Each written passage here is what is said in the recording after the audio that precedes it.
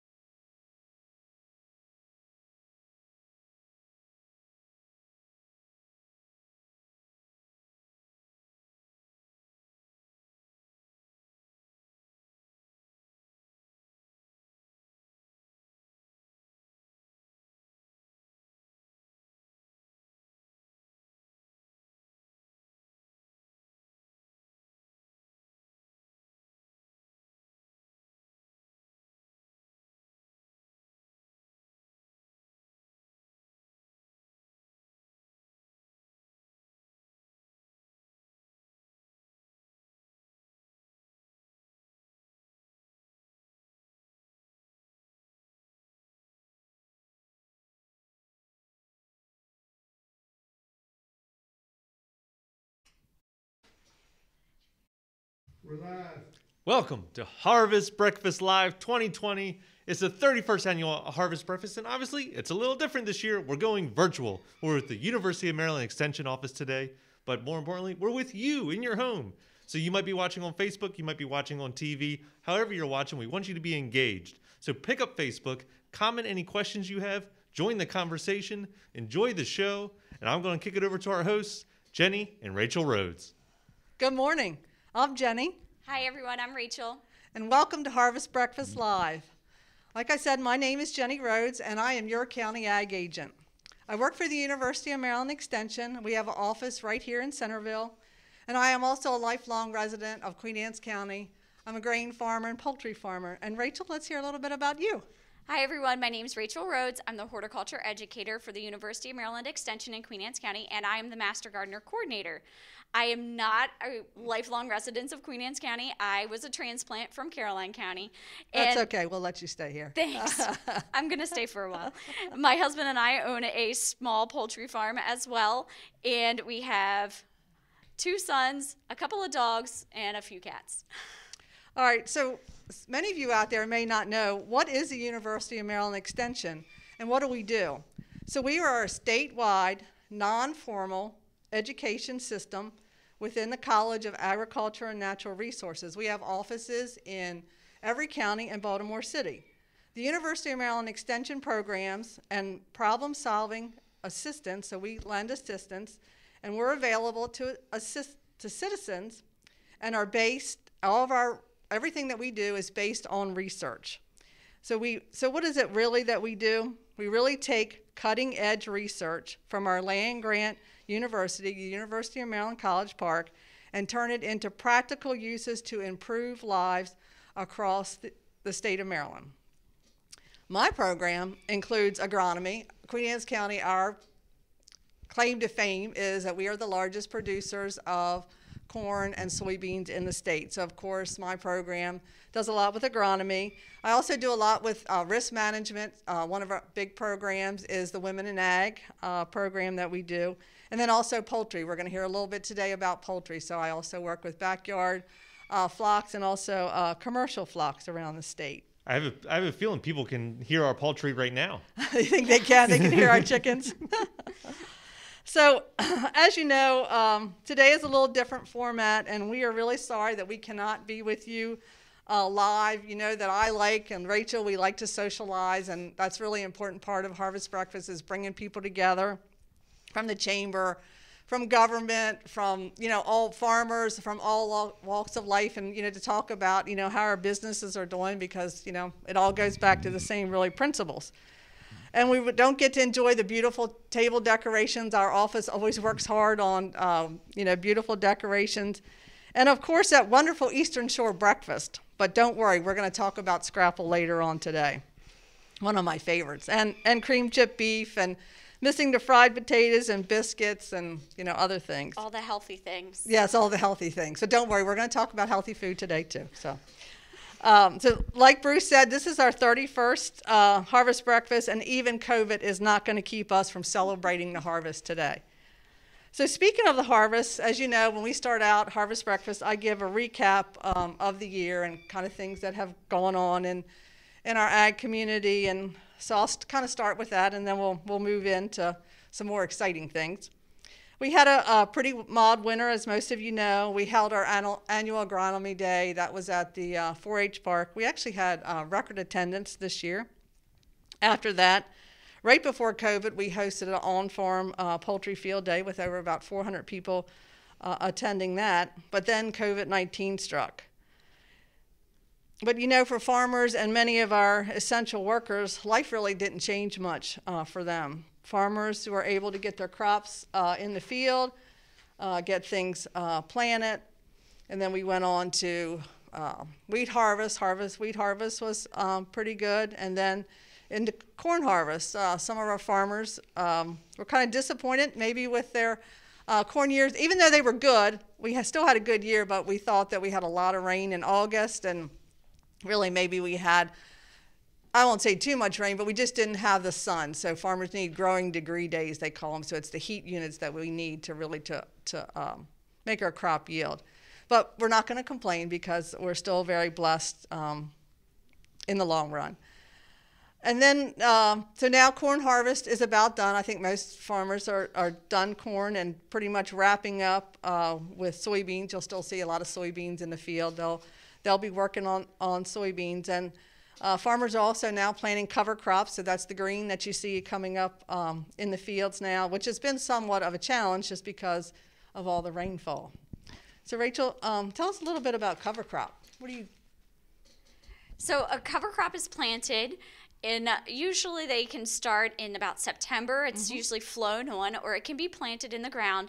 And it's planted to pick up any residual nutrients that may be left in the field after corn and soybeans. And then they're planted so that residual nutrient doesn't run off into our Corsica River and then into the Chester and then into the bay. Right. So farmers use cover crop as a way to help protect our environment. Yeah. Queen Anne's County does plant usually the most amount of cover crops in the state. We're a big county for that. We are. And our farmers take pride in the work that they're doing to help protect the bay. Yeah, they really do. So I think that's important for people to know. That's when you ride by a field and you see that green stuff out there, that's cover crop growing. So let's talk a little bit about chicken production. 2 weeks into COVID, I'm thinking, oh man, we're good, farming is going to be the same. But then we started hearing about COVID in the processing plants, not only local, but also across the United States. We heard about schools shutting down, restaurants started shutting down, and this really put our whole food supply into a tailspin. I can tell you, I never thought I would see the day that we would have empty shelves in our stores. I always told people, you're going to realize what a farmer does when you have, empty shelves. But I think the one thing that people don't understand is how our food supply works. So if you really think about it, 50% of our food goes to groceries, and then the other 50 grocery stores, and the other 50% goes to restaurants, schools, institutions. And you think about how they package those things. When they package those, what goes to the grocery store is very different from what goes bulk to restaurants and schools. So, these processing plants, they just couldn't flip on a dime. So even though we might have had a lot of frozen chicken in the freezers, but then we couldn't find chicken at the store. So that was kind of one of the effects of COVID. And then that's why you saw, things kind of just changed overnight. We saw dumping of milk. We saw vegetables, that couldn't get to be processed. So it was just on and on. But we are learning and we are adapting. My mom always says out of bad things come good things. And one of those things is people are shopping locally. So we have seen a resurgence of growth in farmers markets, roadside stands. We've seen farmers, just do a 360. They're selling on the internet. You can come and pick up curbside. So lots of good things do come out of something bad. So Rachel, let's talk a little bit about what Extension is doing to help our community over this COVID period. So I think Extension has really done a good job of adapting how we do our programs, especially through COVID. We've had a ton of questions about gardening, doing a backyard flock with chickens, food, cooking, food preservation, and how to make your money go a little bit further. So today we have a lot of different people from the University of Maryland Extension and the community to talk about how we manage through COVID. So, Rachel, let's see. How are we doing on time there, Bruce? We're good. We're at 2 minutes till John's supposed to come in. Oh, okay. The fun. Okay, so we got 2 minutes. Okay. So Rachel and I will talk a little bit about gardening. So what are the calls that you've had? Well, it's been a very interesting year. As many of us know, we're in this position where we've been teleworking since March. So people have a ton of questions about what's going on in their garden, things that they wouldn't have normally noticed with their trees or their shrubs, how to manage those, how to do things with their lawn or soil tests, or even simple things about how to grow a tomato. Right. Yeah, some things that we take for granted. Exactly. On a farm and, always having a garden. And one point you did make is we want people to know that we are here. The University of Maryland Extension, we may be teleworking, but we are here for you. Pick up the phone, send us an email. We are all still working very hard. Yeah. And Rachel, if you don't know, Rachel is my daughter-in-law. Mm-hmm. So just, we do have the same last name.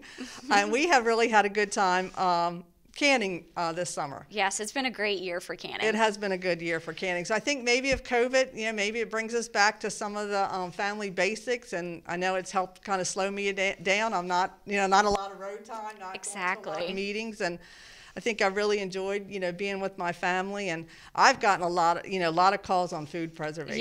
Yeah. So, well, you get more with the food preservation. Mm-hmm. I get more with the actual growing of the food. But it has been a great year, especially, I know, with my kids, showing them the process of how to can or, how to cut up a tomato and, all of those little things that normal people, maybe we didn't have time to do before, and now we certainly do. So that's been a very, very good year for that. Right. On the agricultural side, I'd say we're working with farmers. They've got to have their pesticide license renewed. We have a nutrient management license. Farmers have lots of license. So we are working, we'll be bringing all those via conference call or Zoom. We'll be doing those across the whole state, but we'll still have our agronomy day. It'll just, it'll just be a little bit different. I've been getting a lot of calls about backyard farming. Yes. A lot of calls about backyard farming. So one of our, John Moyle, will be here with us this morning to talk about backyard flocks. Yeah, I think he's about ready. Is he ready to come in? Yeah. All right, well, let's bring him in.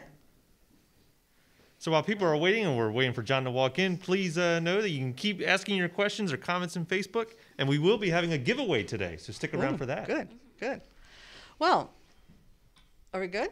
We're good. Morning, John.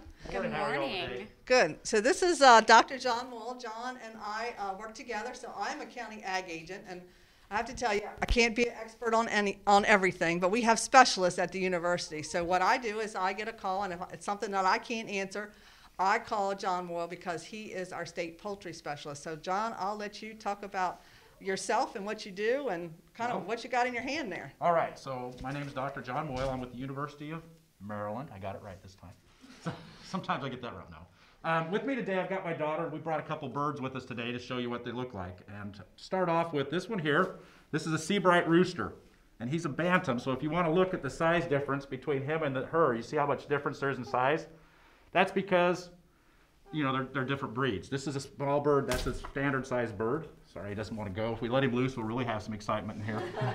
Thought about it. But anyway, these are just some examples of what we're seeing. With the COVID, like you were talking earlier, with the Rona going around, we're seeing a lot more people getting small flocks. And so one of the things we're really trying to do is do a lot more outreach for people with the small flocks, how to take care of your backyard birds, what you need to do with them, and how to keep them safe and to stop the spread of disease.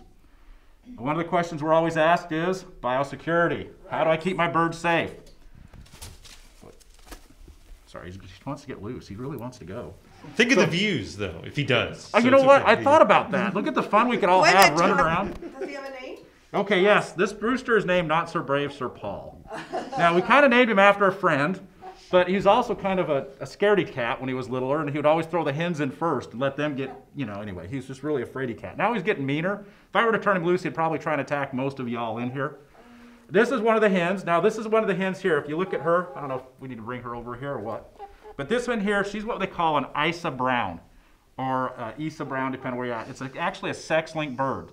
So when they hatch, the hens are... What is a sex link? What's a sex I link? was going there. Okay. Sex links means when they're hatched, the girls are one color and the boys another. So you can just pick out the boys and the girls really fast. This is actually a commercial type layer. She will lay eggs like there's no tomorrow. In fact, I know for a fact these girls are still laying there's 6 of them, they're still laying 6 eggs a day, and they have been since they started laying in June. So they're going to keep going like that for a long time. They're very forgiving. If you're going to start a flock of birds, I would suggest something along this line because they're one of the easiest things in the world to raise. They're forgiving, they lay a lot of eggs, they're very efficient. This guy, on the other hand, he's a Seabright. He's going to be a little more trouble. He's not going to lay, well, he's not going to lay any eggs because he's a boy. But this breed doesn't lay very many eggs, and they're also susceptible to a lot of diseases which are naturally in our environment. So they're kind of actually in some ways a sentinel bird to let us know what's out there. So they're not one I would suggest. However, they are very pretty with the gold color with the black lace. They're actually a gorgeous bird. But so he's the rooster, and this is the hen. Again, if you look, you can see the difference in the wattles. The wattles here underneath the chin. See how much bigger his are than hers. That's an example of what's a rooster. He's also got a bigger comb. Granted, he has a rose comb and she has a single comb, a little bit different, but you can see the size difference in comparison. It's one way we can tell the difference between males and females. Now, where was I going? We're going to talk about biosecurity. Biosecurity, see? That's okay. I've had a long morning, all right? I've already chased this guy through the woods once today, so, you know. So, John, what is biosecurity? Biosecurity, that's a great question. If we look at it, what does bio mean? Life. Life. Security is? Protection. So biosecurity is just life protection. And it's really kind of fun right now to teach biosecurity because what are we telling everybody to do for the COVID? Wear a mask. Wear a mask with Social distancing. Don't go anywhere, you know, all this. That's the same thing we tell our farmers. So what we want to do on biosecurity is we want to, okay, we have a flock of birds. Keep them away from everybody else. If they don't go around your flock of birds, they're not going to get a disease. We also want to keep people from going out there. So we have 3 parts to it. We have the first part, isolation. The second part is traffic control. Control who goes around your birds, what comes on and off your farms. And the third part is sanitation. So if I need to borrow something, say I need to borrow Rachel's tractor or something, she's going to wash it. I'm going to bring it to my farm. I'm going to wash it and disinfect it. Then I'm going to use it. Then I'm going to wash it. And then she's going to come pick it up, take it home, wash and disinfect it. So we want to make sure that we don't spread disease that way. If you look at the spread of disease in animals, the #1 problem is humans. So as part of biosecurity, if I go to a farm today, well, I have to go home and change now because I've handled a bird. First thing is I'd have to go home, shower, change, wash everything up before I would ever go to another farm because I don't want to take a disease to somebody else. So what if my neighbor has chickens and I have a backyard flock? Do I need to abide by the same rules? Because it's not a farm, it's just a backyard bunch of chickens. Well, we actually have a liability to take care of our birds and to actually prevent the spread of disease. That is something that we legally have a liability to do. So if I have a backyard flock and your birds are out there and I'm letting my birds run on your property, that's actually a problem. So I have a responsibility to keep the birds on my own land and to keep them away from others. Most of the time, we don't see a lot of conflict because we do occasionally have some small flocks move in next to a commercial farm and the birds will get loose. But if we talk to the people, it's really been very, very positive. There hasn't been any problems with it. So we just want to make sure that everybody understands the rules. Part of that is everybody needs to register with the Department of Ag. That's right. So the Maryland Department of Agriculture has a small flock well, it's actually commercial farms are registered as well.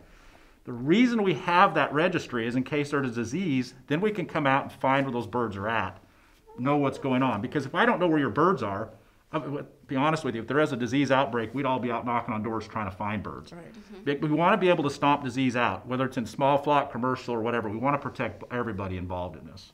So, John, suppose I saw you today and I'm like, oh, I want to have a backyard flock. So how do I get started? Well, the easiest way to get started, most of the local feed stores will have chicks. Now, this time of year, pretty much going to not be able to find chicks. The only way you're going to be able to find chicks this time of year would be to order offline. There are a lot of very good stores online that you can order from. One thing we tell everybody to look for is what we call NPIP, which is National Poultry Improvement Program. Man, I always got to get that right. And what that means is those birds are clean. They don't have any diseases. They're taken care of in a proper way and they've been tested. And we don't want people to get birds otherwise because they could bring in a disease such as mycoplasma or something like that, which can then spread around and cause problems for everybody. So online is very good. Now, if you go to like the local feed store and they have chicks, I don't know any of them that don't order from NPIP, so those are safe as well. So those are some of the ways we want people to get birds. Typically, you're going to probably see a lot more in the spring. Right now, the only birds you can find online are some, like this type of layer type bird is about all that's available at the moment. I was looking the other day, I had a friend that she wanted to get some. In the springtime, there'll be a lot of options. With the disease outbreak in the United States, we actually did see that all the stores sold out. They were all sold out for a long time. You couldn't find birds anywhere. Find supplies. Yeah. I mean, even the feed stores were out of feed. So again, if you have birds, remember you have an obligation to do it right. You have an obligation to them. The other thing, if you're going to get birds, is remember this. It's 24/7. If you want to go on a vacation tomorrow, That's right. who's going to take care of your birds? Yep. You can't just say, well, I'm just going to go on vacation, they'll be fine, I'll throw some feed out there. That's not the way it works. Like with all animals, we have an obligation to take care of them and to treat them well. So, John, I have a backyard flock.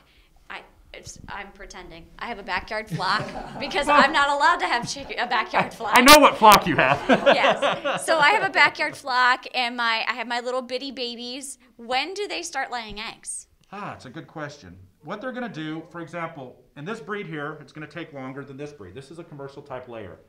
I was going to say, I think they start at about 14 and a half, 15 weeks, which is actually very early. We typically say about 18 weeks is when you start, 17, 18 weeks. So they started really early, but they were bought in the spring, so they were getting larger. They were growing during the summer as the daylights were lengthening, which will help improve that. So we tell everybody roughly, 5 to 6 months out. Mm-hmm. Now, in the wintertime, they're going to stop laying eggs as the days get shorter because the daylight, they're dependent on daylight for their signal to lay eggs. One way you can keep eggs throughout the year is to put a timer and a little light in there. 40-watt bulb, well, they're all LED now, but the equivalent of a 40-watt bulb for a little chicken coop is going to be just fine. Give them 15, 16 hours of light, and they'll continue to lay year-round. So, do you need to winterize your chicken coop? We just had a talk on this 2 weeks ago. We did.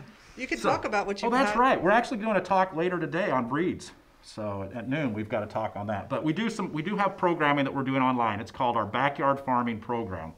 And if you look it up, Google it, University of Maryland Backyard Farming, we have a lot of classes on small flocks. And we're going to start over again in the spring with beginning all the way through. But Rachel, to your question, yes, here on the shore for winter, as long as your birds are protected from weather, example, you don't need to insulate. As long as there's no wind on them or no rain and water on them, they're going to be fine. Okay. Now, what about their water dish?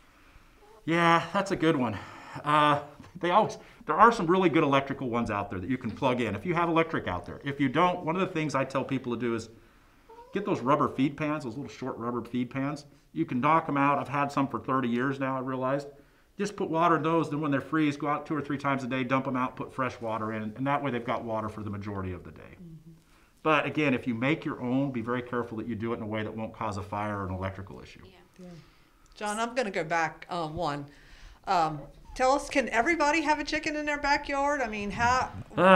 Chickens I think everybody should. I think chickens are great. It's an awesome way to teach kids about life.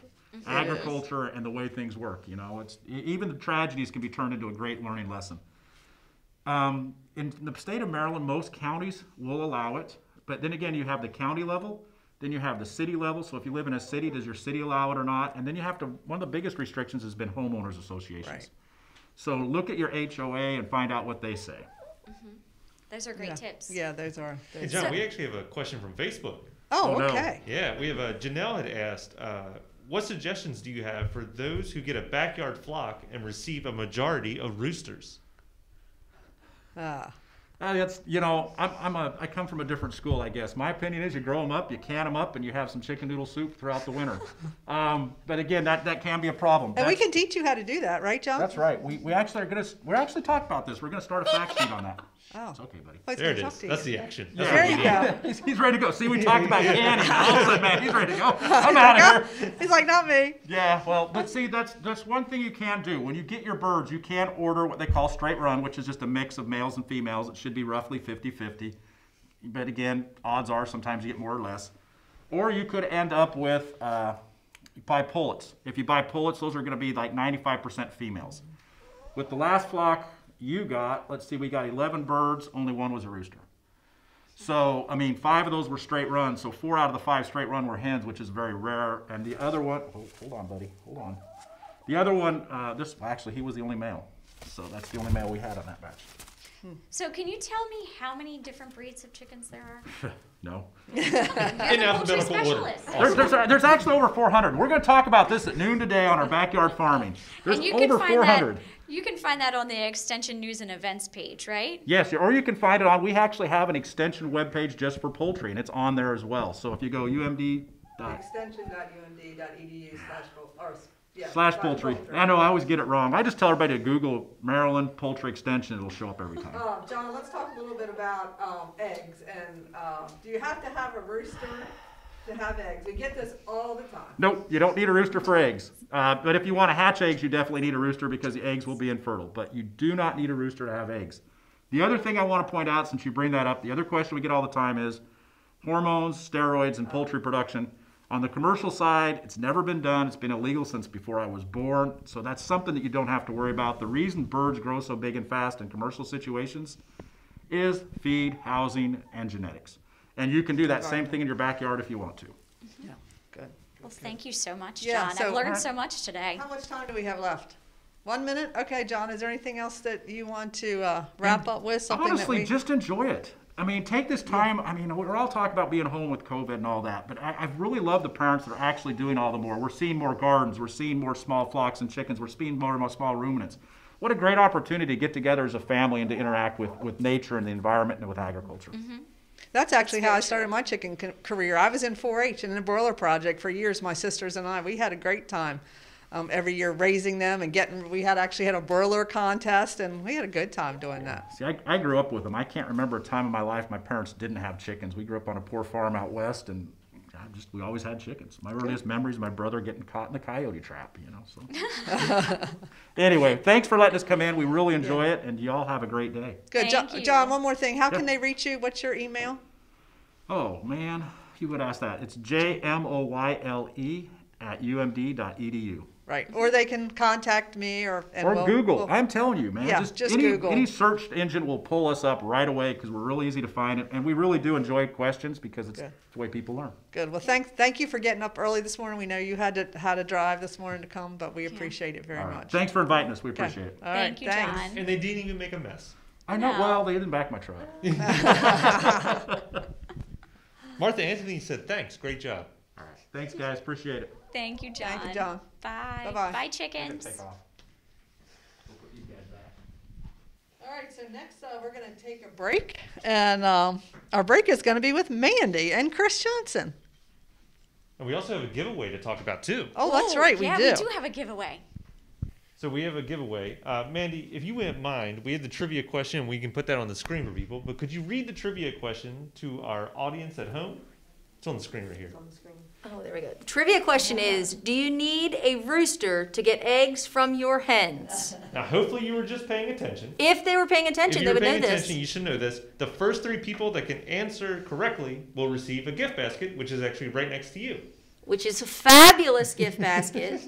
And the first 3 people will, once your segment is done, so if you get your answers in before Mandy's segment is done, and you can win the basket. Go ahead, Mandy. So I am here. Welcome, definitely welcome. This is fun. I am here with Chris. How are you, Miss Chris? I'm wonderful today. Good. So tell us your county official title. Okay, like Jenny, we are both faculty members from the University of Maryland, and where Jenny does agriculture, my main focus is youth development and animal science, and I do ag safety. Ag safety. So 4-H. 4-H. That's a big, and we have a very large 4-H organization in our county.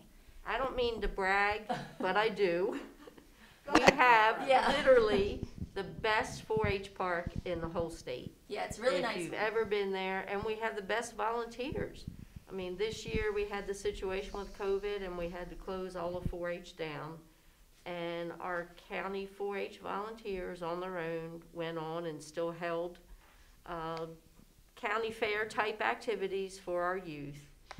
But 4-H is actually, people think you have to have a cow, you have to have a chicken. Yeah, Right. A lot of our kids do have chickens, a lot of the fancy breeds.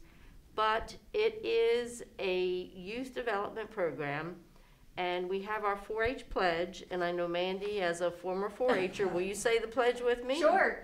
I pledge my head to clear thinking, my heart to greater loyalty, my hands to larger service, my health to better living, for my club, my community, my country, and my world. And in that, the whole purpose of the 4-H program is we are trying to conduct activities which are experiential learning activities that encompass all of those H's, where the youth, when they come through the 4-H program, they will become young adults that are very capable, are very competent, end up being the leaders in their communities. And as our background slide says, that it is proven through research-based education, which is what we are, that 4-Hers, as they mature, are 4 times more likely to be involved in their communities. They're the leaders of the Lions Club, the Rotary, the Roritans.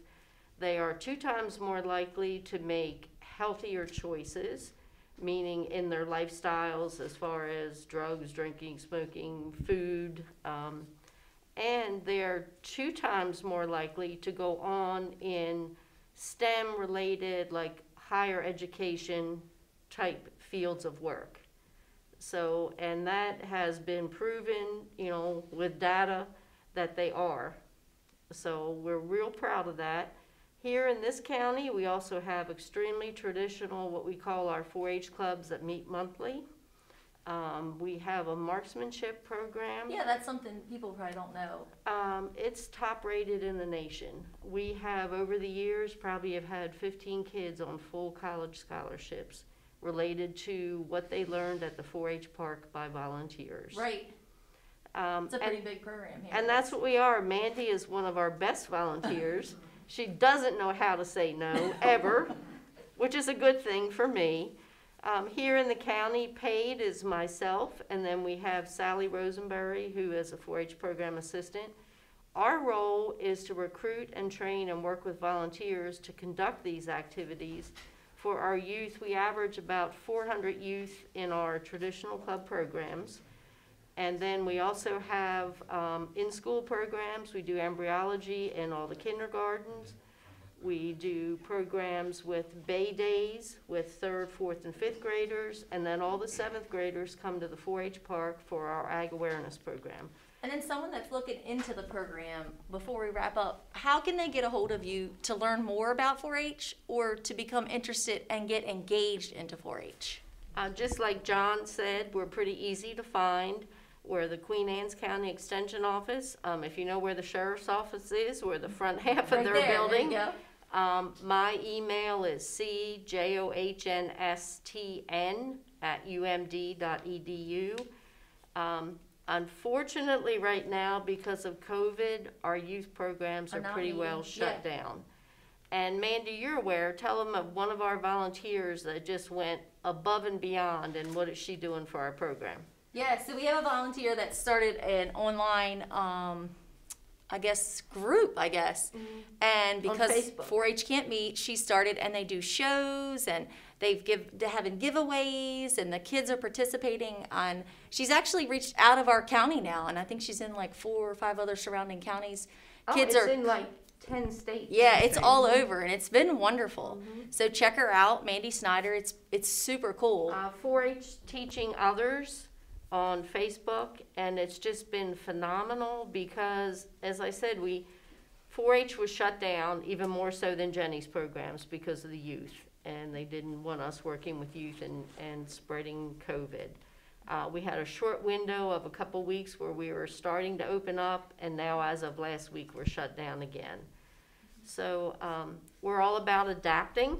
That's right. And what we've done is I'm on several different little small committees, and I know a lot of people are zoomed out.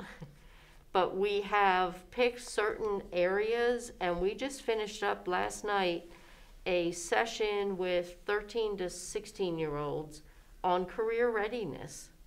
And we had kids from 6 different states, and we met with them on Wednesday evenings and did like resume writing, career planning, internships, how to interview, even things like social media. We had the kids show us their social media pages and things on there that, no, your potential employers will look at your social media. Well, thanks for coming to join us, and we're going to turn it back over to Jenny and Rachel. Yeah, Thanks. we have finished our, so with that segment ending, we now have to announce the winners, because we did have people that won. Oh, we have yeah. winners. So what was the correct answer, guys? No. No. Yes, perfect. So we did it, and everyone that did answer said no.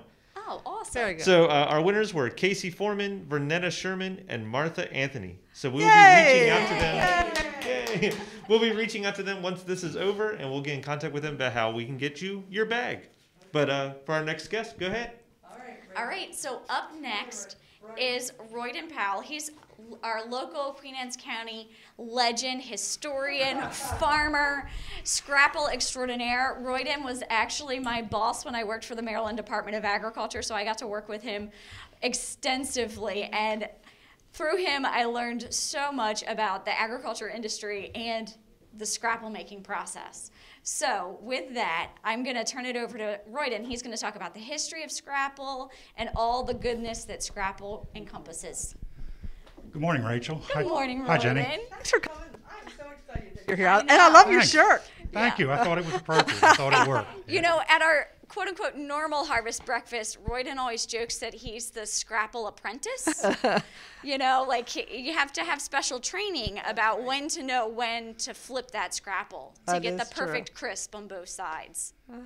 It's an annual event that I look forward to, and it's an extension of what I like to do with respect to cooking and preparing, helping Paul and his various catering activities, and Harvest Breakfast has always been an event on the schedule, so we look forward to that each year. Yeah, it's a great So, thing. Roy, tell us a little bit about yourself first. I'm a native of Queen Anne's County. I grew up just outside of Centerville, graduated from Queen Anne's County High School, went on to farm for a little over 20 years in a family grain operation. That evolved into a involvement with soil conservation, being a supervisor on Soil Conservation District, and ultimately going to work for the Maryland Department of Agriculture, where I worked for about 22 years working in soil conservation water quality programs at MDA. So I had the opportunity to work with farmers across the state and people that are committed to caring for the land and producing quantity of safe and productive food. Right, and you did a great job. Thank you. That's for sure. Thank you. I can't believe you're there 22 years. Wow. I know. It went quick. It did go did. quick. They were busy days. And for yeah, sure. we went through some pretty tough times We there did too, indeed. and some We pretty did indeed. controversial times. So let's talk about scrapple.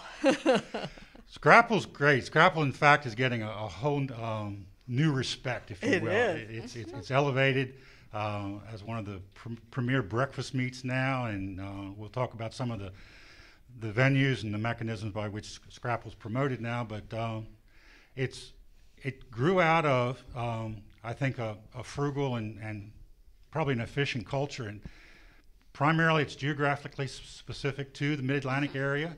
As you travel much above Pennsylvania, lower New York, You can't find it. If you go south, even into Appalachia, you run out of it. So it's very specific to Maryland, Delaware, Pennsylvania, lower New Jersey. And as I read, it grew out of sort of the German, Dutch cultures. And those were cultures that were both efficient and frugal and wanted to make use of everything. Nothing went to waste, did it? That's what they always say. You use everything in the hog but the squeal. That's Yes. right. So, And those are very prominent cultures in Yeah. Maryland, Pennsylvania, Delaware.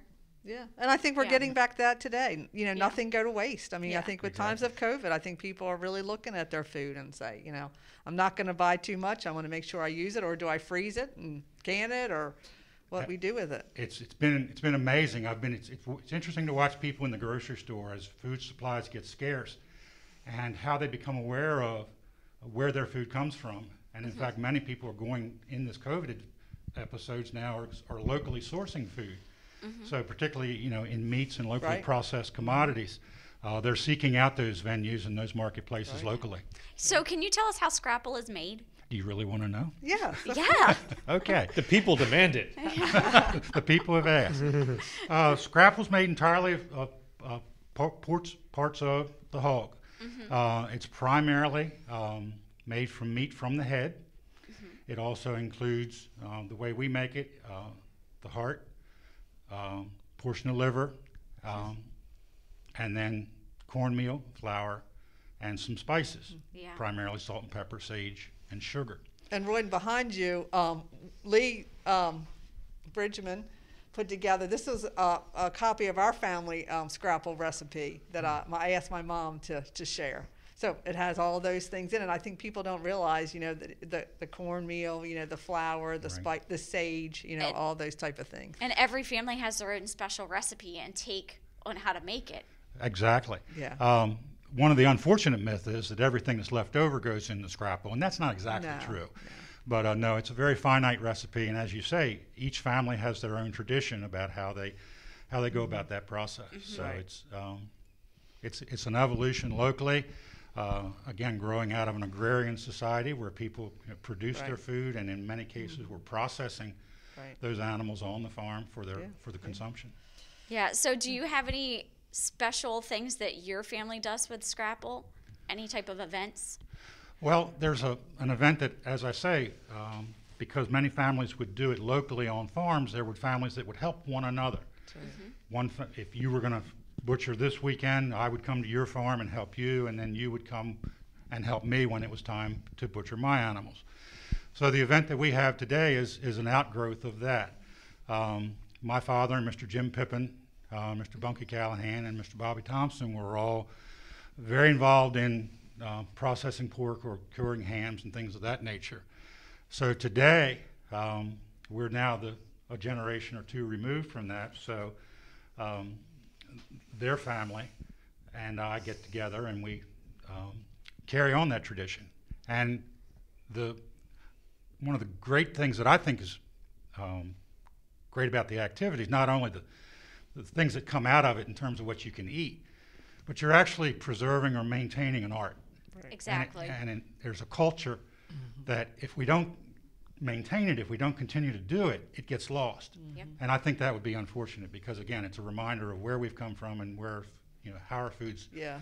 grown and That's- processed. yeah. So it's Yeah. some of the equipment that we use is some of the original equipment with the grinders and the stuffers Right. for sausage and things like that. So it's I think one of the neatest thing about making scrapple, and I can remember as a child growing up, and we would go to my grandparents and do it. And a couple years ago, we did it at my brother's shop. But the art of making scrapple, and you get everything in this great big pot, and you stir with this. Talk about the paddle and how you know when scrapple is done. okay. Well, the process begins with, as I say, preparing the meats. So you have the meat from the head. And commercial processors will often cut the meat from the head.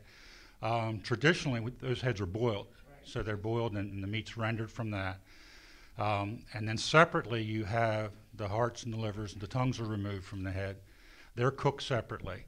All those ingredients are ground, twice in fact, and put back in this large pot where the heads were cooked. So the meat from the heads and all those other ingredients are ground, put back in the pot with some liquor from that cooking process with the heads. And then they're seasoned.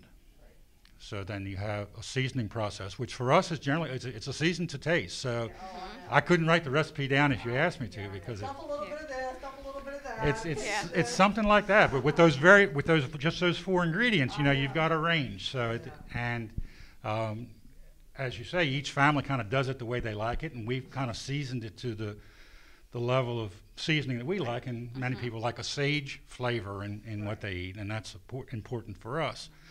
So after the seasons are added, then there's a thickening process, when that's where the cornmeal, the white cornmeal, and the flour are added, and they're added in equal portions. And there's a continual process. You stir that because there's a fire under this pot, and you don't want the material to stick. And what do you stir it with? There's a wooden paddle. It almost looks like a canoe paddle almost, doesn't it? It's like a very narrow canoe paddle. That's a good description. And you continue to stir that and thicken it, and ultimately when the paddle, for us, when the paddle will stand up in the pot, that's when it's time to take it off. Right. So it's scooped out of the large pot and put in just in a loaf pan or a small steamer pan, for example, and then it sets up overnight, and then it's ready to slice and enjoy. I love Scrapple. Good. You know, we've had a lot of people on Facebook, not a lot of questions, but a lot of people commenting that they love Scrapple and they love the way you described it. We did have one person comment, they don't need to know what's in it though.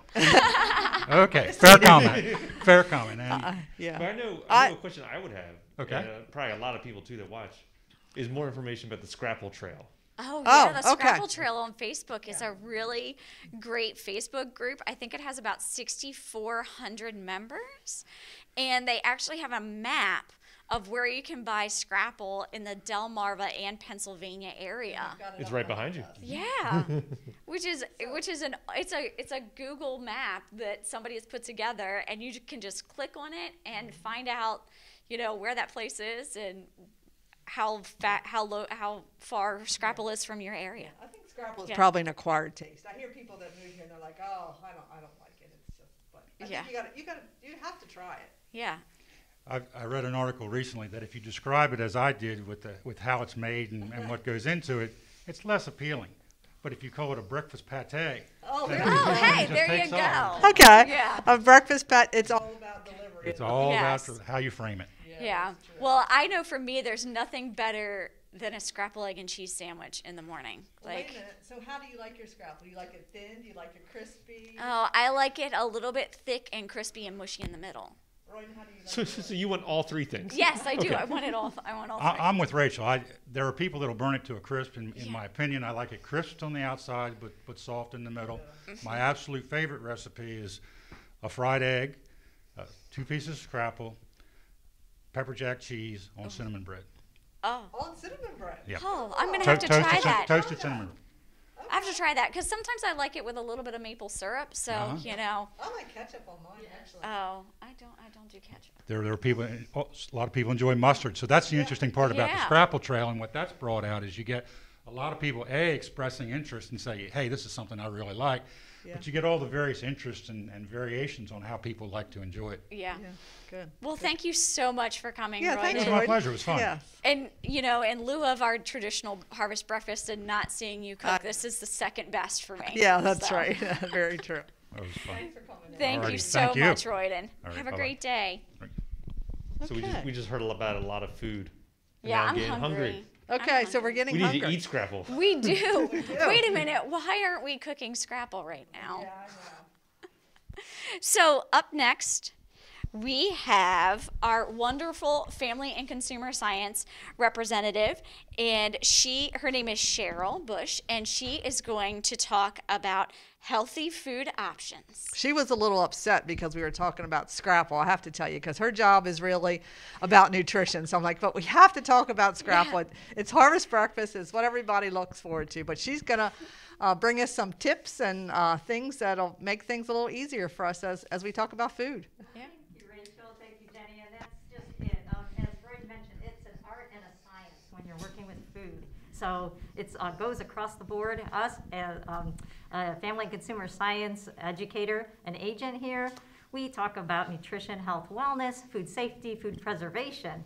And in covering that today, I'd like to just flip that switch a little and talk about how to build a healthy breakfast, and kind of talk about the food groups and just get some different ideas for saving you some money as well as some kitchen hacks. So what I wanted to do was start with another protein based off of my plate, and that would be the wonderful egg. All right, you're chicken farmers, you produce a lot of eggs, and eggs are pretty much a gold standard for protein.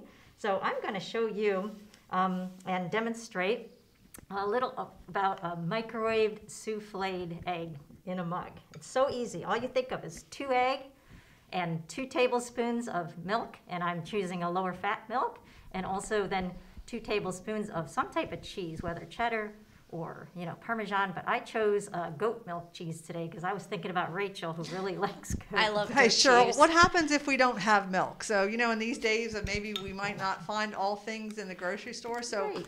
talk a little bit about what you would do if... Well, you can use dry milk powder and then reconstitute that. And if you don't have that, there are shelf-stable milks that you can use that are, ultra-high temperature processed and will last quite a long time. Okay. You can take evaporated milk and add water to that, and Right. just so that you're not using a condensed sweetened milk, because that's Right. another whole piece there. So I've used a little bit of cleaner for my hands, and I'm going to just crack an egg into that. That's my grandson's favorite thing to do is crack It's eggs. cracking the Yes. eggs. Oh, they huh? love He cracking does. eggs. And I've been learning lately that you're supposed to actually crack onto a surface rather than this, so that you can eliminate those shells going in. Ah, Okay? good to know. Yeah. And I'm also going to give this a little bit of a spray here because this does have a very sticky action. So I'm going to spray this mug a little bit inside, a little butter spray. And I'm also pointing out that you can use a butter spray, you could use an olive oil spray, whatever that you prefer. Okay, so I said the 2 eggs there, and then we're just going to add 2 tablespoons of milk.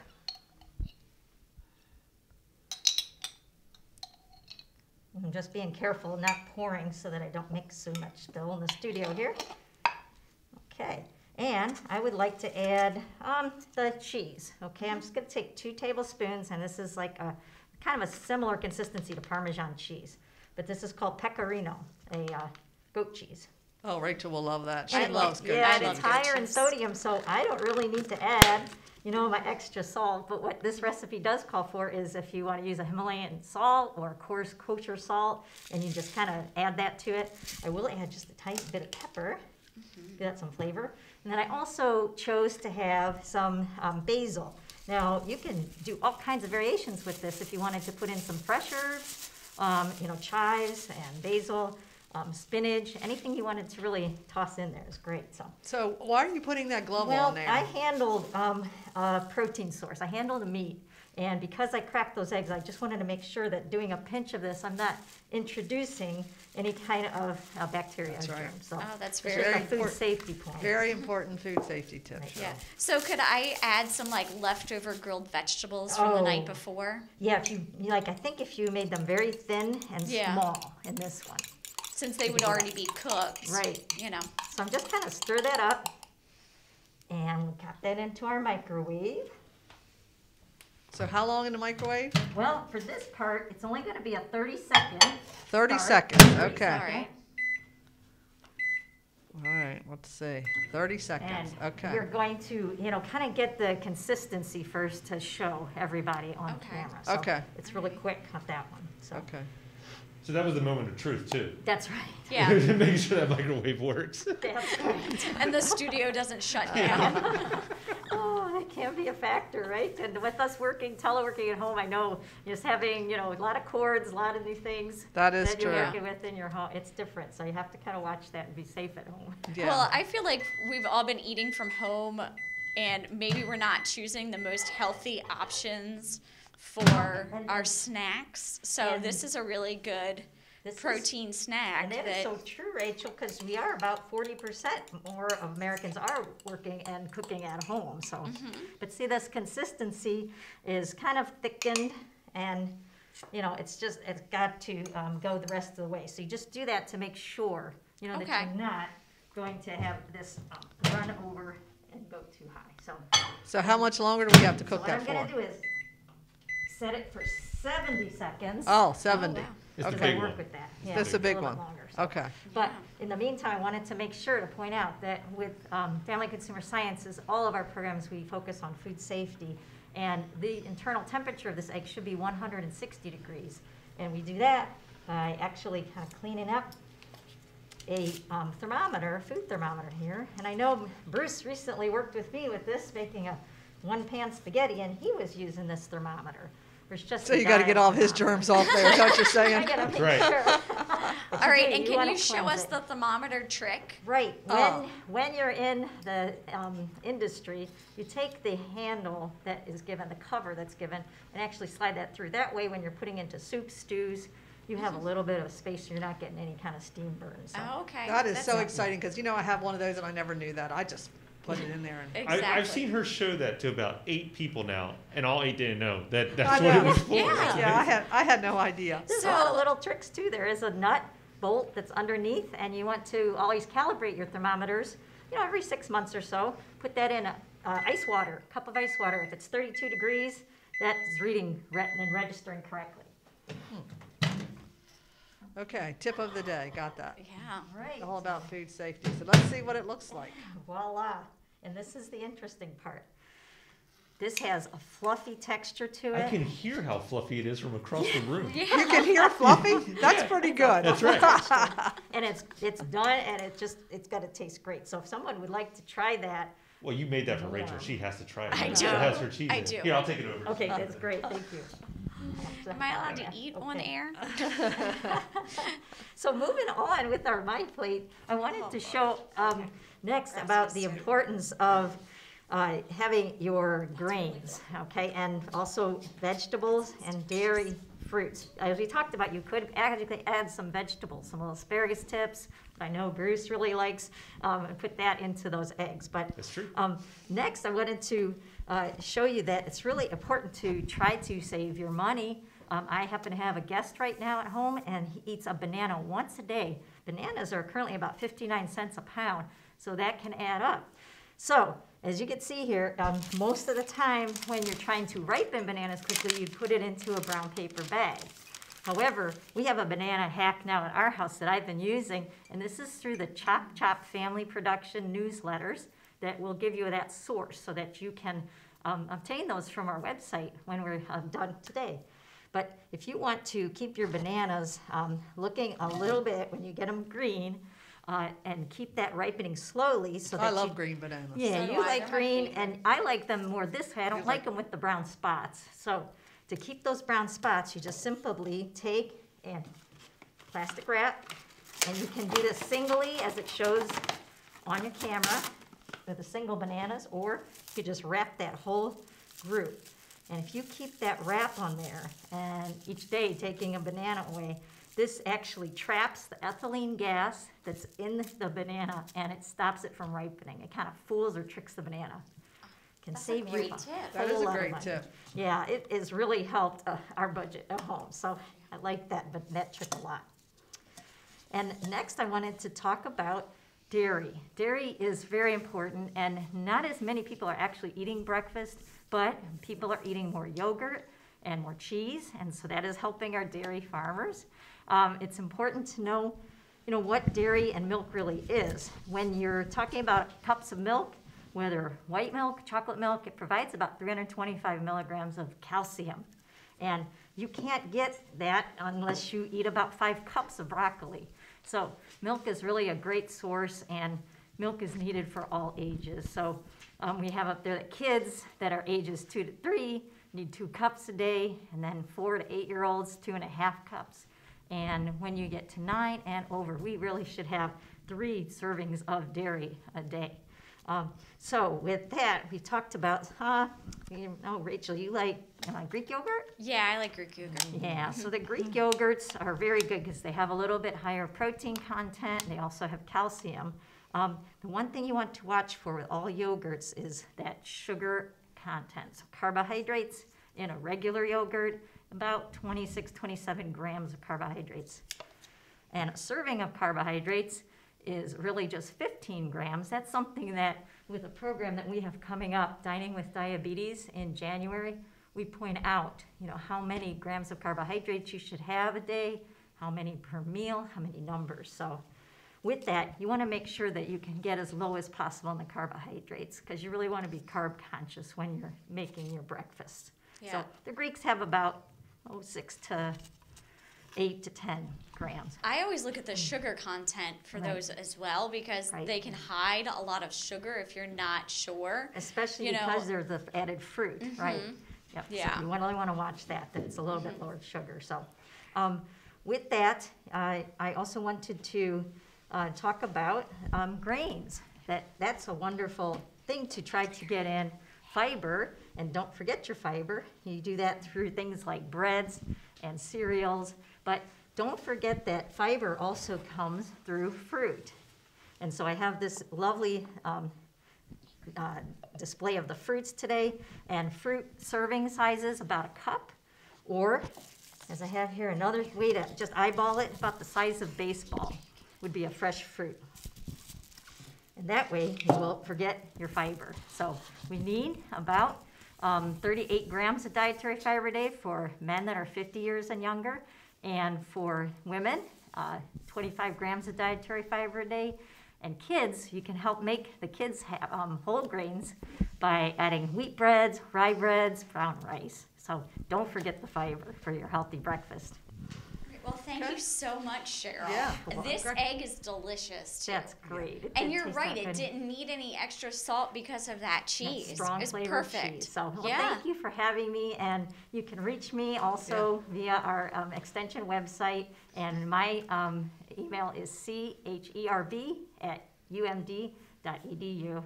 Please look on our website. We'll have the seasoned newsletters that have these recipes, and I really look forward to continuing to help you through telework and different virtual programs that we'll be doing. Thank you Good. so Thanks, much. Thank you for so having me much, today. Cheryl. That's Thank sure you. good. Great. We all love food. We Yes. do. And we're always looking for different, different ideas. And I know a lot of us are searching on Pinterest, but certainly go to any education website, EDU website, or search, if you're looking for canning or those kind of things, because we know that they're research-based. And I think that is very important. So I'll turn it over to Rachel as we go to our next break with Mandy. All right, so we do have another trivia question for Mandy. So hopefully they were paying attention again. Yes, Okay. I hope that they were paying attention. And remember, the first 3 people that get the answer correct will win the gift bag that's next to Mandy. So Mandy, what's our next question? The next trivia is, what can you do to your bananas to make them last longer? So to the end of this segment, you have time to answer right below, comment on Facebook, and the first 3 people will win the gift bag. Awesome. Okay. Cool. So Mandy is with Master Gardener Larry Lorenz, and he's here to talk about the community garden. Yes, so I get the fun segment because I'm live with Larry. They don't get that. I do. So, welcome. How are you today? I'm fine, thank you. Good. So Rachel was telling us you're the master gardener for the Galley Community Center. Is that correct? Right, the Galilee Community Garden. Garden. So where is that located? That's located in Chester, just off of Cox Neck Road, and just south of Route 50 on Kent Island. Okay, and tell us a little bit about the garden. Some people that don't know about master gardening, tell us a little bit about it. Well, master gardening has a part of it called Grow It, Eat It. And the idea is that you grow your own food and you share it and you eat it yourselves. And as part of that program, we have established a community garden in cooperation with the Galilee Lutheran Church. And this garden was started about 5 years ago with a group of 4 or 5 master gardeners on Kent Island who partnered with the church who had land available. It was raw land, and they invited the community garden to come in and use their land. Nice. Now, you say community garden. Say I were to live down on Chester or Kent Island area and I wanted to participate. How does that work? Is it a fee to sign up, or how can this be helpful to the community? It's helpful in that it provides people who don't have land where they live to be able to garden. And this is on Kent Island. We have 55 plus communities. In addition, we have communities such as Gibson's Grant. and they don't have any gardening allowed around their properties. And so this allows somebody who wants a garden to come and have a garden. And we provide raised garden beds for them. Now, if I was interested in inquiring about a raised garden bed, how do I go about doing that? How do I contact someone? You contact us through the Facebook, and it's facebook.com/Galilee Community Garden. Okay. And you would contact us, and we would give you a history of the garden and show you what we have, give you a tour of the garden. And there is a small fee that we ask, but it is a donation. Okay. So if you're financially unable to pay, we either reduce the fee or we eliminate it. And we have some gardeners who live in public housing nearby, and we have gardeners who live in large houses on the waterfront but like to come and have a raised bed so they don't have to have it on their own property. And how long has this been going on? How long have you had this community garden? It started in 5 years ago, and this is our 5th year, and we've grown from 4 demonstration beds 5 years ago, which we started with herbs, pollinators, perennials, and annual flowers, as well as a demonstration bed for grow it, eat it for the vegetables. And each year we have added additional beds. And these are beds that individuals, members of the public, can use for the summer. And we provide the raised bed, we provide education. Last year we had really gotten into our education program. This year we've been stifled by the COVID. Yes. But we've had more interest in gardening this year than ever before. I know, I'm a big gardener. I love gardening. I can have the worst day at work and go in my garden and just sit out there till it's pitch black with a flashlight picking beans, because there's no worries in the world but you in the garden. Yep, and this has been a great fall for beans. Yes, I've had a pretty good harvest of my lima beans came on later this year. Yes. But I still had a pretty good harvest. Wonderful year for peas. I've grown peas twice. I did spring peas and early peas and then late peas, and I had 4 pickings in both, so that was really good. We had a great spring for peas because it stayed cool longer than usual. And then with the gardens, I noticed here you have other community involvement and partners. Other people partner up with you? Yes, we do. In addition to the church, which is a wonderful partner, we have the local Boy Scout troop, Boy Scout Troop 495. And over the past 5 years, they have had 4 Eagle projects in the garden. They started out with building our first 10 beds. And then following that, they built a bridge across a swale between the church parking lot and our garden. And then we had a scout who was interested in doing a mobility accessible bed. Oh, that's a good idea. And this is for people who are on walkers, or this year we put in an ADA compliant access to that bed. And so we now have an ADA compliant bed for people to use. And we have a woman who's started with the garden 2 years ago using a walker. And this year she was able to use the garden, and she's a better gardener than any of us at age 93. Wow. She started with her grandfather gardening a few years ago. What a story. Well, thanks for coming to join us. And before we wrap it up, tell them again how they can get a hold of someone for the Master Gardeners to participate if they'd like to inquire about the gardening. Well, they could certainly contact Queen Anne County Master Gardeners.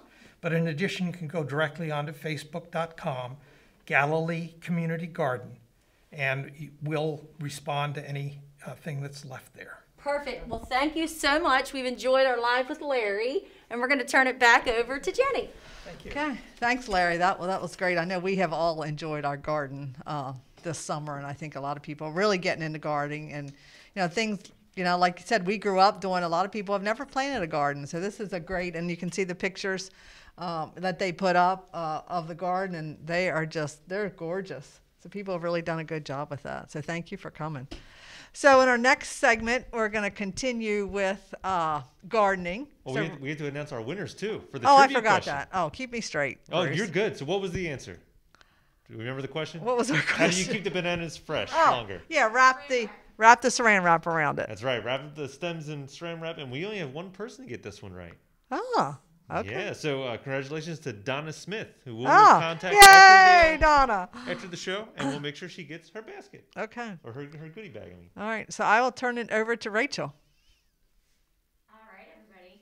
So Bruce and I are actually going to have a face-off and do a holiday container arrangement. Which is very unfair for you. You're going to lose. I'm just going to say.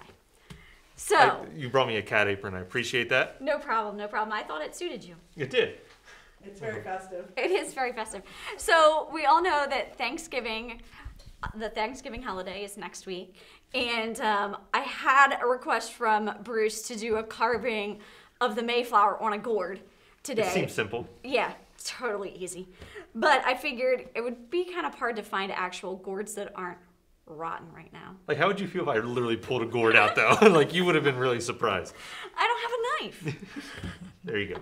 It's a county building. That's a weapon. There you go. Here. All right, so what are we doing I'm thinking now? about your safety. Yeah, that's right. So we are going to do a holiday patio arrangement. So it's the perfect time to go ahead and trim all your evergreens, your boxwoods, your hollies, any cedar or pine.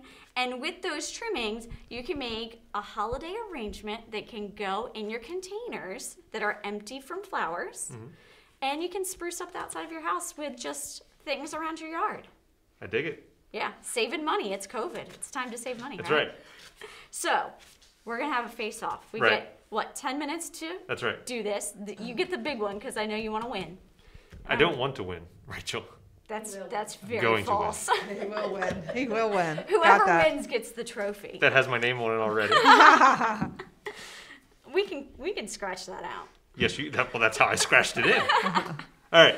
All right. So no rules. We just get no all the stuff rules. to use. We have lots of things that I found in our yard and neighbors' yards that let me pillage. So. And you'll tell them how you're doing Yes, it the wrong way. I will tell them Okay. how I do it the right way and how you're doing it in the wrong way. And you asked if I knew how to use these. I did. I got didn't want this. you to harm yourself. Exactly. That. You stay on your side. I need a. Oh, well, too bad. You can stick with that stuff over there. All right. So when you're doing, can I have a stick? Oh my gosh, I take want- the stick. I don't want that No, one. you I got want the that. white one. Too bad. You asked me to get you a stick. You got the stick. All right. So mine is not going to look as good now because that's not the vision I had. However, so when you want to, And a special tip I know, if you cut it at a 45-degree angle, it'll go in easier. I Very actually good. had to Oh, we are so proud of you. Yeah. learn something today, everyone. All right. So you do want. I like to have something as a focal point in the middle. See, he's already doing it wrong. And you can do that with different varying heights of greenery. So I have some cedar. Here, you want the white?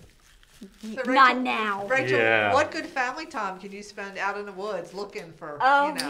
yeah. My son and I had a great little adventure picking up different types of greenery and cutting it. Get away from my pine cones. Would you answer the question? I just did. You weren't listening. Now, she actually bought stick pine cones, but I did. did you see that? They're on a stick. She's They making are. things easier. Yeah, this was an easy option for me because But she could have come to my farm and just picked them up for free. I could have, but I didn't. Okay. We picked up gumballs and then I forgot to hot glue them. So, it's all about balance, right? So you can just put your stuff in at varying heights and you can add some pretty little twinkle lights in there. Come on, Bruce, you're getting behind me. Mine has Some color. bows. Someone's doing all green over Okay. here. Okay. Well, you put the green in and then you add the color. If you want to lose. If you want to lose. It's about balance, Bruce. I've never learned that in life. That's true. So it's a really fun and easy project that you could do. And you can do it outside. You could have, a family member come over and, make sure that you're socially distanced and just, have a little fun doing a container arrangement. So what do you really need? You need a container. You need a container. You can use, this pot already has bulbs planted in it for next year. So I'm not putting any type of oasis in there. I'm just sticking the branches in. Okay. But if you have a container that doesn't have bulbs or you're not using it for anything, you can actually put oasis in and leave it wet and then you can water it until we get freezing temperatures. Now, I'm I not know- sure about yours. Yeah, well, keep dreaming. So Chris is over here. I should Yeah. acknowledge that we have Chris in front of us who has been holding a mic over our heads the whole time. Exactly. Thank you, Chris, for Great working job. so hard. And you want to make sure you get all sides. Don't just leave one side bare. Make sure that Watch you're your tablecloth there. Yeah, I know. It's a little heavy. Make sure that you're rotating it. And if you don't want to use a container, you can be creative. Take an old tomato cage and with your floral wire and tie it around. You can make some really cute crafts with that. You can make a Christmas tree. You can make yourself a garden gnome. Oh, is that the big thing now? Garden gnomes? I know. I made one last year. It was really easy to do. We talked about gnomes last year for Christmas. Oh, we did? We Okay. did? You don't remember? We went to the gnome house. Oh, it was so cute. Love that little gnome house. You don't even remember the stuff we do anymore, right? I know, it's been a year, Bruce. And Rachel, It's what been is a it year. you have in your hand right now? All right, so I have some magnolia. This is gleaned from your yard. It is. Yeah, so it's a great little evergreen. You can cut some shoots off for this. You made great wreaths with them. Yes, you can with the leaves. And if you're gonna do an arrangement or a wreath with these, I usually do bundles. So I'll take like 5 or 6 leaves and put them together with some floral wire and put them on my wreath that way and do it at a time. And I like to do that with my wreaths anyway when I'm doing it with evergreen. Gross! I'm a mess. If you're not making a mess, you're not having fun. I'm picking them up. Exactly. There you go. Exactly. And so a lot of stores right now will have those little boxwood trees or boxwood wreaths. And if you're gonna buy any of those, and you have boxwoods at home, you really wanna inspect those branches for any type of blackened lesions that might be boxwood blight. That's a very bad disease that is killing a majority of our boxwoods right now. What are you doing? I'm going for a max color. Okay. What about the bottom? Oh, don't worry about that. Okay. You're not worried about the bottom. No, I that's where can't pine see- cones I go. can't see. Okay. Oh, okay. He has a plan. Why did you take all my holly? The question is, why are you taking the holly I grabbed? Yours might just be a one-sided. Mine? Yeah, in Yeah. your face. See? Oh, okay. Yeah, Jenny was telling me that mine was better, in case you didn't know. I find that hard to believe. I have the family favoritism in the corner. So what else has been going on with you and Master Gardening, Rachel? Well, like 4-H, our volunteers were kind of halted with any type of activities until mid-August, and that's when we could resume working in demonstration gardens. So we started doing that. We have like Larry said, we have the community garden at Galilee where our master gardeners volunteer. And we also have the demonstration garden at the Centerville Library, the rain garden. And Austin just did a really great piece on the, Austin is one of the QACTV interns. He just did a really great piece on the library rain garden. He did, yes. Yeah, and you can find that on your YouTube as well. So we've been maintaining that. I've been taking a lot of calls about vegetable gardens, landscape questions, that kind of thing. Well, I think I'm done. Oh, you're are you done? Oh, wow. Okay, Rachel is done. done Is 10 sounds minutes, like I a... believe. Is 10 minutes up? It probably is. okay. It probably is. Oh, see, I just made a mess in your area. Wait a minute, I found some pine. You were hoarding it. Well, we'll give me one more minute, because I Okay. do want to let you talk about your podcast real fast. Oh, Okay. yeah, our podcast is a great little gardening podcast. It's called the Garden Time, THYME podcast. We have a Facebook page, and you can find it on anywhere that you download your podcast from. It's on Apple, Stitcher, Buzzsprout. We actually have about, I think it was about 9,000 hits the last time I checked, which was about September. We've had people listening from all over the country and Europe. So it's a really great podcast. If you want some helpful hits about gardening, check it out. Yeah, and I've heard you guys do it. It's a lot of fun. Yeah, we do have a great fun. It's in, I have two other coworkers that do it with me, Michaela Boley with the Talbot County Extension and Emily Zobel with Dorchester County. Awesome. All right, finish in touch. I'm going to put my last piece in. I We have don't people know. that are watching on Facebook. Let us know what you think. Who won? Don't lie. Say it's me. Bruce, Yeah, I went for colorful. But I'm you didn't impressed. put Bruce, anything you did a down pretty here. good job. Well, I was Yeah. going for a seasonal. Holiday. Yes, thank you. I was going for, you're not going to see a lot of green right now, obviously in your trees, but I still wanted to add color to what you might see falling around, like the pine cones. Yeah, I want to add stuff on the Okay, bottom. first off, I want you to mind your beeswax. All right, so we're going to let everyone in the some room, stuff on the bottom. everyone in the room is going to get a vote.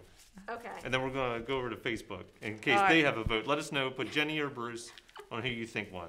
Okay. And by Jenny, I mean Rachel. Yeah. Okay. Yeah. I know who Rachel. you are. I know who you Exactly. are. I know who you are. Okay. Just Now, I wanna- better close this, Yes. right? Yes, For be please safe. do. Don't cut your fingers on Facebook Live. I've been doing so good. All right, so right around the room. All right, Okay. Jenny, what do you think? I don't know. I might have to go with Bruce's. I don't know. Do you want your Christmas It's too presents? late. Oh, is this my Christmas present? No, Wait no, a minute, I'm No, changing. I will end this live stream right now. No, if that's my Christmas present, I'm voting for Rachel. It's too late. She already said Bruce. I heard one. Mandy? I definitely like Bruce's color. I'm going with the color. Thank you, man. It's festive. Friday's in the room. We haven't met her yet, but Linda, what do you think? I like both of them, but if Jenny's going to vote for Rachel, or not vote for Rachel, I'll vote for Rachel. Maybe she'll give me that as a Christmas gift. We haven't, I get a sympathy vote. we haven't met Linda yet in the live show, so it doesn't count. Oh, no. Yes, she counts. She's my only vote. All right, Cheryl. Oh, I'm looking at them both from this angle, and I really like the fullness of Rachel's, but that color, it just pops. Bruce. Oh, Thank I'm you gonna pick so Bruce. much. All right. My office is next to Rachel's. I hope this doesn't haunt me, but I like Bruce's. Thank you so much. I'm going to remove the ones out of the since you're making mistakes. Well, I'm taking this home, so I'm Oh, gonna okay. I'm finish sorry. it. Keep going. All right. So we have two people on Facebook. We had one that they loved my color. The white sticks are so cool. You So I'm wouldn't so give me glad. the white sticks. I'm so glad I used the white sticks. And then Paul Rickard says Rachel's looks very natural. So I Oh, like thank that. you, Paul. Paul's our boss, so he Paul has is to your say boss, that. so he had to say it. Well, it sounds like I won. It did. Here's your trophy. Okay. Thank you. Oh, you already put my name on I it and did, I everything. I'd like to thank University of Maryland Extension for making this possible. They taught me everything I need to know before we started. Yes, we've been working together for how long, and you finally, Did something right. exactly. And that's 3 what years. that's what Extension does. We teach Yeah. people. That's right. Yeah, exactly. That's why I won, because people want to know you could teach. Yeah. Well, thank Yes. you, Rachel. This Thank was a lot you. of fun. I'll let you go back to your table because thank we have you. some more people to talk to today. All right. All right. Okay. All right. So we're going to get ready to wrap up. So we have Linda Friday with us. She is the president of Queens County Chamber of Commerce. So, Linda, we can talk from here if that works for you. So as most of you know, the Queens County Extension Office and the Chamber, we're partners in this every year. And our job is to teach our community about agriculture, and then Linda helps to get the people from the Chamber. So Linda, give us an update of what's going on with the Chamber. So we've been extremely busy getting information out to our business community. If you're not familiar with an e-blast, if you're a member of the Chamber, you know very well on what an e-blast is. We've done more than we probably have ever done only to get that message out to our community. We are doing business different than we normally, but I think we all are, as we're watching today, missing out on the scrapple and all the good food that your department makes is just really sad that we can't taste it, but we're happy to. We can to be almost here. taste it. I know. So, but yeah, so we've been busy. We've got some great partners. We've been in close contact with our partners, making sure that we're all on the same page. I would encourage, if you're a business out there that's struggling or needs additional information, that you reach out to either the Chamber or to the Economic Development Department. There is some dollars that are out there. Actually, the governor just issued another $445,000 to the county for restaurants. Oh, good. So I would encourage our business community to see what's available out there to them. Good. Excellent. Yeah. Good. Well, thank you. For anything else you want to share with us, I Linda? would just encourage people to follow our Facebook and our website. Our website, we do have, we did a virtual job fair on our website this year due to COVID. So I would encourage you, if you're looking for a job, to go on our website, look to see what's available. We do update that information on a daily basis. Yeah. So that changes constantly. Our website changes, our Facebook So we try to get the information out there. Staff is working very hard, and our partners are working extremely hard. We were fortunate this year. The county, the commissioners gave economic development $2.5 million to go into the business community. And I have to say that Heather Tonelli did a fabulous job in getting those dollars out to the business community. So thank you to our commissioners, and thank you to economic development for all that they've done to support our local businesses. Yeah, that's a good point. We're very lucky. Our county commissioners are wonderful, and they reach out to us, if they have questions about agriculture, but they're very supportive of all the programs here. Absolutely. So we are open for business. So if you, like I said, if you have any questions or need anything, no matter what it is, no matter how small you think it is, my email is linda@qacchamber.com, and Tracy, who's my counterpart, her email is Tracy, and that's TRACY @qacchamber.com. And our phone number is 410-643-8530. And I would encourage you, no matter what, even if you're not a member of the chamber and you're a business, please reach out to us. Don't sit and try to figure it out. We're there to help you. We are your support. Yeah, that's great, especially in these times of COVID and trying to figure things out. And people are kind of doing a 360 on a lot of their businesses. And look what restaurants have done. They have just done a fabulous job. Absolutely. And I would tell our community to support our local businesses. Yes. We need you more than ever. So we really want you to support. Even if even if you want to go to our restaurant and you aren't comfortable, go to do a carry out. Right. So there are opportunities that are available to the community. So take advantage of it. Yeah, I think we've seen a lot more community. Just riding through Centerville. They've kind of widened the sidewalk, and we've got chairs out there, and you see people at night sitting out, in front of the different businesses. And I think it's kind of a warm feeling, I think, when you ride by and you see people out. And I want to thank the Extensions office for all that they've done. Your department has done fabulous for our community.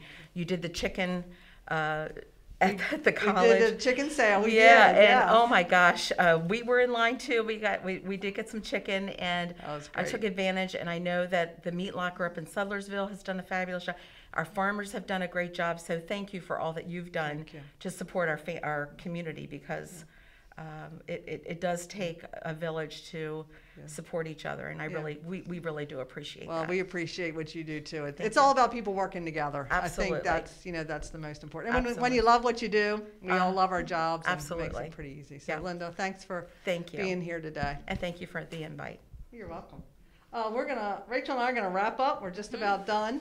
As you know, the food bank is usually an important part of Harvest Breakfast, and unfortunately, when you came into the Harvest Breakfast, we would ask for donations to go to the food bank. We've done canned donations, we've done monetary donations, but we couldn't do that today. But we still want people to, think about donating really to the food bank. It is very important. And really, the food bank, was doing all this really before COVID. So, but now, things have really been stepped up. So here's some information you can see on the screen.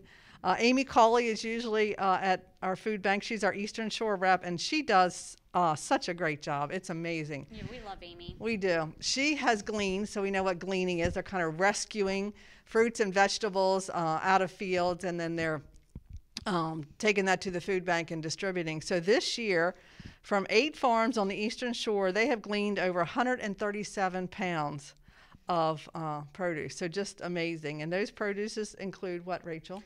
Apples, cucumbers, sweet corn, peaches, watermelon, potatoes, sweet potatoes, tomatoes, fall squash, collards, pumpkins. Amy does a fabulous job with her volunteers. If you would like to volunteer to help glean next summer, you can contact Amy at her email address. It's acawley, CAWLEY, @mdfoodbank.org. And she organizes gleaners from throughout the Eastern Shore. There's many farmers in Queen Anne's County that participate in this project, and you just go out one evening and you pick some produce for those that need it. It's about roughly 1.5 million Marylanders have experienced food insecurity, in part because those workers who were employed didn't earn enough income to support their families. And with COVID, that number has increased as well. So I think and this isn't a problem that happens right now. It just It's all the time. It's all the time. So Right. if you can, help volunteer in that way, if you can't do a monetary donation, Right, then something. that's just as good. Yeah. And remember, really, the food bank can do much more with $1 than we can. Exactly. I think that's really important. So we just want, in wrapping up, we want everybody to know that COVID has really not stopped us from delivering our educational program. They're just in a little bit different format, a lot of Zoom, conference calls. You can reach us on our cell phones, on our website. Just kind of want to talk a little bit about things we have coming up. I mean, once a month we offer, it's called Timely Ag Issues or Grain Marketing. That's always the first Tuesday of every month. We're going to be doing virtual agronomy days. They're going to be across the state. Also, vegetable grower meetings. We have a lunch break with poultry growers on the first and third Wednesday of every month at noon. We also host Women in Ag webinars, and they're on the second and fourth Wednesday of every month. You can tune in live, or they're all archived. So everything that we do is archived and put onto our website. We're also working on, you heard Dr. John Wall talk about backyard farming. He was leaving here to go do one of those sessions today. So we have lots of things going on, and please stay tuned. Rachel, you have any updates of things you have coming up? Well, usually for the Master Gardener program and the horticulture program, we have a lot of in-person classes, just like you had. And now we're moving to all things virtual. So all of our classes will be online next year. They'll be on our extension website under news and events. We'll have virtual Master Gardener basic training in late spring. So we're in the midst of planning that right now. Good. So as we wrap up, we want to say a big thank you to Lee Snappinger-Bridgman. Lee is our program assistant. She keeps Rachel and I straight, actually, Yes. and she, I think this was actually her idea, wasn't it? It was her idea. Yeah, so she's done all the logos and worked really hard. So we want to say thank you to her. And certainly a big thank you to QACTV. We couldn't do what we do without you. We worked with you, I don't know how long, a long time, but we certainly do thank you for letting us come to your studio and broadcast live this morning. And we're glad you guys came in. This was fun. Yes, it was. I know that a lot of people worked on this that you don't get to see, so I want to make sure that George, Ted, and Austin That's get a right. shout out from the booth. Yes, they do. And we had Chris, who's running around the room like a madman all day, helping Exactly. guide the guests in and do sound. Yeah, But thank you guys. It yeah. was a lot of fun. Yes, Good. thank you for having So us. we want to wish everyone a very happy holiday, and please stay safe and healthy. Yep.